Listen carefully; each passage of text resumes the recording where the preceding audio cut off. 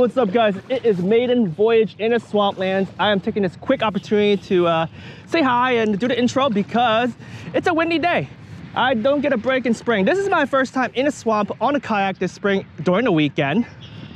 Lucky me, right? Ooh, there's stuff over there. But yeah, you can see the spatter ducks are out. There's other swamps that have, I guess you could say, more spatter ducks, but right here should be fine for some of the things I'll be doing today, which is snakehead fish. Ooh, that was a carp, by the way, not a snakehead. But yeah, I am looking for that snake. We'll start off with this area here. I'm probably gonna throw the frog first, but there are lures I want to throw today because spring is all about the subsurface fishing. But with the wind blowing, you see over there, the wind is pretty crazy. So certain spots it could be windy, and you hear the wind picking up right now. So it's gonna be interesting for me.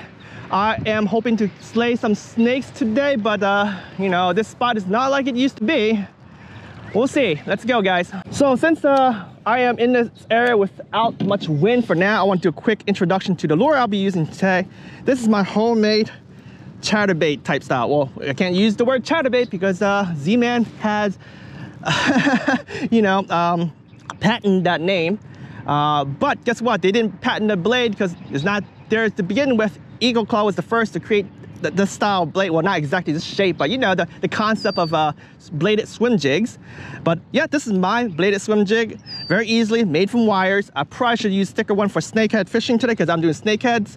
But you know, all you have to do is pick your favorite hook, your weight. I have a Swagger Tungsten 3/8 ounce cone shape, okay? And just a blade, generic blade. I got that from Count Bass. And yeah, it looks pretty good. And today I'm trying something a little different. Googan Baits, that's right. Yes, guys. Jimbo is gonna give the Googan Bait a try. I love fluke lures, and I have pretty good confidence that any fluke lures should work. And this pack comes 1, 2, 3, 4, 5, 6, 7, 8, 9, 10 pieces. They call this the, I guess the Dart 5-inch. Watermelon red is my go-to color, but today you can see the water's kind of stained. I think it still will work. It has some nice scent to it. Oh yeah, so yeah, let's see how this goes. You know, sometimes it's good to match the water color because that's what kind of fish blend into. And then you add a little bit of flash, right? So that's where my blade's gonna be flashing. It's gonna be vibrating. It's gonna be the key of catching some snakes. Let's go, man. So most bladed swim jigs are not weedless, but doing this you could use your own favorite hook, whatever hooks you want to use. So yep, I got my Gamakatsu. This is a 3/0 maybe. Probably should use a super line version for snakeheads, but this is what I use for bass that one fall trip, and I was slaying it. So I'm gonna continue using it until I need to make another one. All right, Jimbo's trying to make this rig exactly perfect because there is a groove on the top right there. There we go. And that should hide it just a little bit. I'm gonna bury it just a little bit. They got a nice bite force anyway, so you can rip it right through. Oh yeah, you see my rod tip? Right, let me give you some more line. Oh yeah, this is gonna vibrate crazy. Very finessey. Very, very finessey. Let's go, guys. Well, while I'm here, I might as well give it a shot. By the way, I am sitting low today, but right now I'm in a spot where there's not much wind, so I'll stand for a little bit, but I have a feeling I'll get blown all over the place. But I want good angles for you guys, so I'm gonna give this a shot from here. Yeah, this is gonna be a windy day. I might have to stay hunkered down low and just, you know, find a cove and just cast. Sometimes it's good in these early spring times because sometimes snakes don't want to deal with all this type of conditions. So what they do is they stay in these areas. They stay in those spots right over there, spots where the wind doesn't really impact much. So I'm casting right towards those banks right there, and hopefully I could entice one of those fish to bite. And plus, if I'm fishing near the edges, I might be able to get 1 or 2 bass that are probably bedding by now here. Many of the smaller dink ponds, this is a swamp by the way, ponds, they were bedding, and some of the other swamps, they're bedding. But this is a bigger swamp, deeper water too, tidal water. So the water here is a little cooler. So I don't know if the bass are bedding, but we'll give it a shot. Whatever bites, you know what I'm saying? It's all game. I know you guys probably like to have a little bit of info of what I'm using today. So I got the Spartacus 2 from Cast King, spooled with 30-pound braided line. It's Cast Pro from Cast King, and also this rod is Speed Demon from Cast King, the Speed Demon Pros. 7-foot 6-inch medium heavy action. Allows me to sling little lures like this pretty darn far. But yeah, the wind is picking up, so we'll see how things go, man. By the way, when things are slow, you guys can always throw a weedless swim bait.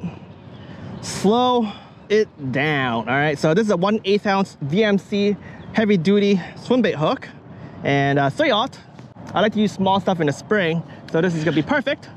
So yep, I'm gonna swing around, get back out in the open, paddle to the next cove, and while I'm doing that, I'm gonna slow it down and try to throw it into some cover and stuff like that. And yeah, I'll avoid some of those black algae at death, because I think this side right here is a little shallower. I'm pretty much hitting the mud like immediately when I casted it. And also when I'm paddling, you see some stumps right there. I'm actually hitting some stumps. And yeah, I don't want to flip like last time. What happened was I got stuck on one of those stumps and the wind blew and I kind of swung around and I lost balance and I fell. So yeah, new experience for me fishing I guess timber waters. That's like the biggest log here with 1,000 turtles on it and no fish around a log. That's I don't know, man. The heck, fishing a post front day has been very difficult. I even went downsizing to a swim bait. Right now I'm throwing it on basically a medium light tackle. Got some 15-pound or 20-pound braided line and then 40-liter and a swim bait, Saucy swimmer, Googan swim bait, and yeah, man, no cigar. Haven't had a tap, haven't seen any more movements. But yeah, right now it's no good, man. Outside, I'm being blown all over the place, and yeah, I see a lot of dust around here, man. The fish are swimming around me.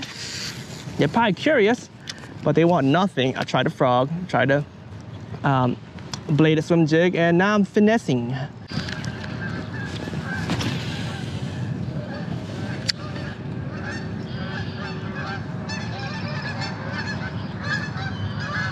Oh, I reeled up too quick. I think it might have been a fish. No, it looks like a turtle. The way that the flap back down, yeah, it's a turtle. Ah! No, that's a baby snake. Baby snake. Oh my gosh, it was on the tail. Oh, that's interesting. All right, small little guy. I could probably BFS fish this place, but yeah, that was interesting. Wait, what? So guys, that was a little bit interesting. I caught a really nice bass, and I wasn't even recording. I mean, the wind has been kicking up here, so I sometimes don't hear the beeping. But that's my first fish of the day. I'm pretty stoked. I hope I'll catch another one. I think I'll just do what I was been doing, just casting it open, and yeah, just a wind blown side. Maybe I'll get another fish to bite. But dude, I got it on my little rig right here that I created. So happy, so happy. Even though it wasn't on video, the whole hookup and whole everything, I was actually torn by it. But you know what? Sometimes it's okay, you know. I got it in my own noggin right here. All right, so back to fishing.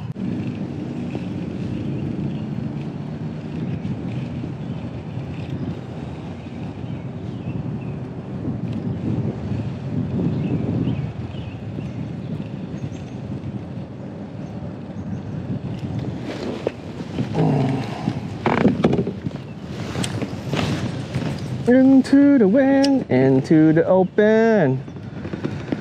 Cross my legs, lean back.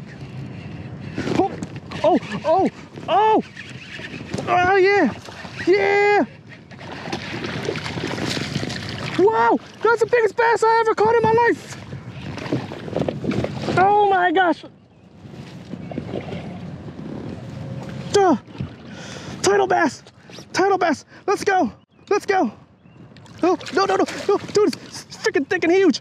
Oh man, holy smokes, holy smokes. Oh man, he got a little bad eye there, but this is humongous. Holy smokes, guys. Oh man, ah!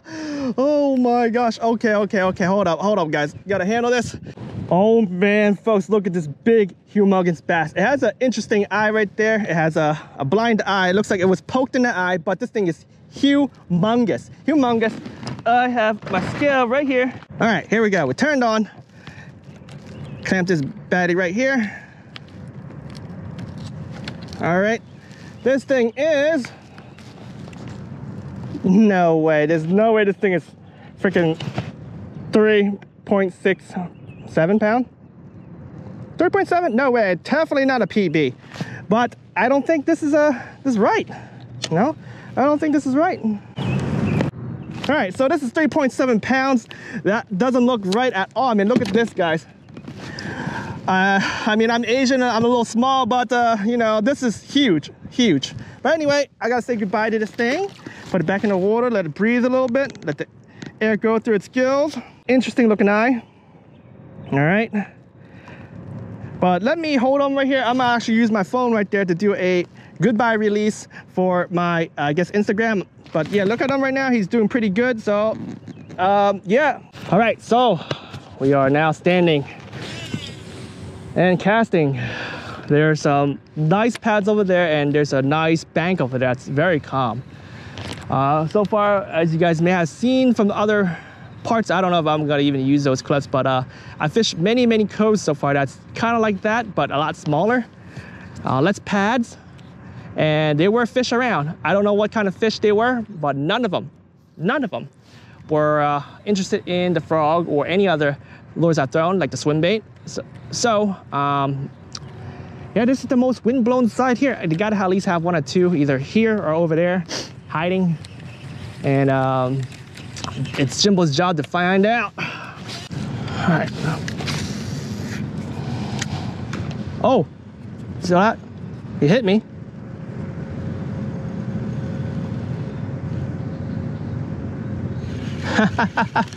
Well, there's a snake right over there.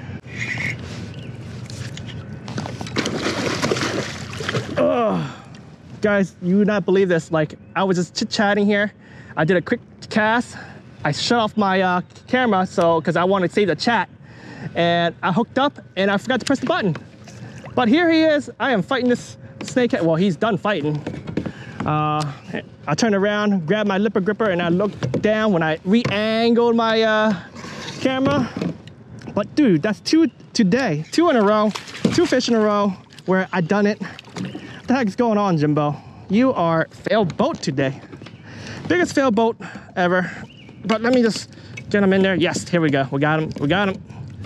Let me just make sure I got him properly. All right, here we go. Boom. Look at that. Snake.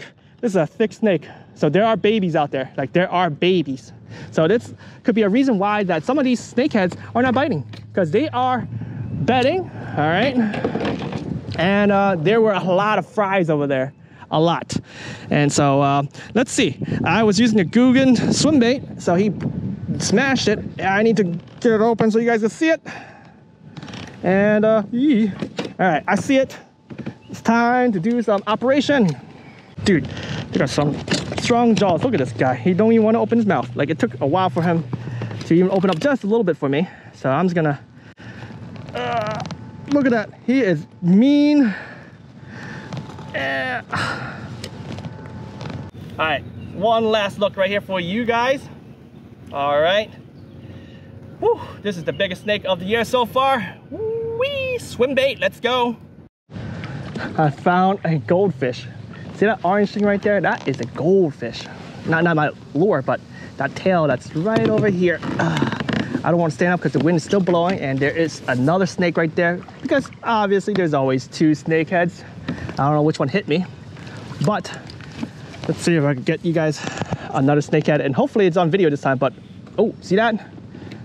But anyways, let me put this right here. I was hoping that goldfish would move, but let me paddle backwards. But yeah, there's a pod right there and a pod to the right, so it could be 4 snakeheads here. I don't know. It could be 2. One pod with you know, with one parent. I have no idea. It could be more. Like, because this is probably the shallowest, muckiest spot, and look at that. Something just popped over there. Like, I didn't even see the bait there. I was just looking, and hopefully there was one snakehead there. But yeah, that's interesting. All right, so there's snakes here. I can't believe it's only May 2nd. man, it's been a warm spring for us. So let me just get this out here into some of those spots here. Never know if there's another one hiding back there. These slow moving water, that's the key for some of these snakeheads to spawn early. They find a nice spot like this cove right here. There's a lot of bait fish here. There's a lot of, oh, here it goes. Got him. What, is that a bass? Hey, that's what I'm talking about, guys. Everyone always asks, do these freaking fish ever bite this, you know, these colorful frogs? Well, they do. Here we go. All right. There we go. All right, here we go. He probably got bumped into one of those logs over there, but off he goes. Off he goes. Well, guys, that was one interesting trip, yeah? I mean, Jimbo didn't do a good job recording some footage. I mean, those two big fish, the snakehead and the bass. I mean, I love the new GoPro Hero 9 Black. It's been the most crisp, and also it's probably more stable than any of my GoPros. I could turn it one notch higher to be even more stable, but then it crops the whole screen and you guys can't really see anything when I fish. But yeah, there's one bug that I still don't like that have not been addressed, and that is when you use loop mode, you hit the record button, within less than a second it'll just beep again. So with the wind, sometimes I can't tell if the beep was, well, I guess I could because it beeped multiple times, but sometimes I just don't hear it. And I don't know if the GoPro was running or not, and unfortunately twice today it was not running. Hey, but still, guys, I did an okay job catching fish. I thought it was a tough day. Fishing these post-front conditions, it's very windy. I'm being blown all over the place. As you can see, during my extra, I am in a cove that's less windy, but you know, I'm still being blown all over the place. But anyway, guys, I don't want to hold you up too long because this wasn't that great of a video. I just want to say thank you for watching my videos, and if you guys are out and about during spring, this is a great time to go catch fish. So the fish don't wait, man. Get out there, catch some fish. If you guys have any questions about any of the things I've used today, feel free to leave me a comment below. But yeah, that was one interesting bass with a little partially, I guess it is blind, right? Because it was one white-eyed bass, right? Hey, I wonder what happened. I really don't know, but I saw it looks like something may have poked the eye because it was a little messy. But that's interesting. But anyway, like I said, I'm not gonna hold you guys up. Thank you for watching. Until next time.